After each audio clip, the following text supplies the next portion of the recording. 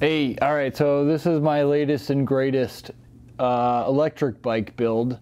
This one I was going for a commuter bike. So I bought this Brody Dynamo road bike. Got it off Craigslist for 150 bucks. I think it was a good deal. It's got 700C tires, disc brakes. That's pretty much what I was looking for. Something on a budget. So I got the BBS HD motor. I got a 52 volt, 16 amp hour battery. And this thing, it hauls. It does really good. It'll probably do 35 on a straight road, no problem. I don't know about all day, but it'll do it for a few miles at least until the voltage starts to drop. I have gotten it up to about 40. I could probably do more than that. I think going down a hill, I could probably do, if I had to push it, if I was pedaling on, just like hell, probably 45, I bet.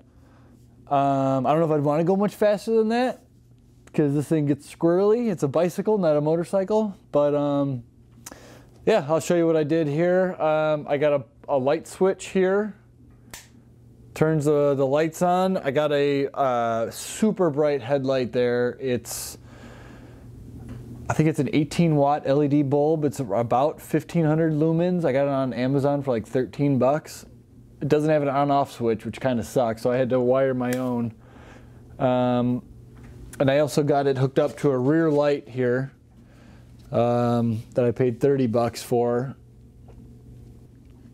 Installing these things can be a little tricky because sometimes the water bottle holder bosses don't line up where you want them to be. That was the case with this one, so I actually had to drill out 2 new holes to put the battery plate on, and I had to put some new threaded bosses in there. So you got to drill them out, put a rivet in there with the new threaded boss, and then now it's on there pretty good. I don't want to yank on it too hard and test my craftsmanship, but so far I think this is going to be an excellent car alternative when the weather's halfway decent. I plan on putting a lot of miles on this one, so I'll probably do a follow-up after I've put it through the paces. I think I've done about 40 miles on it so far, which isn't that much, but it seems like a pretty solid bike. So here's the switch. Thing is bright as hell.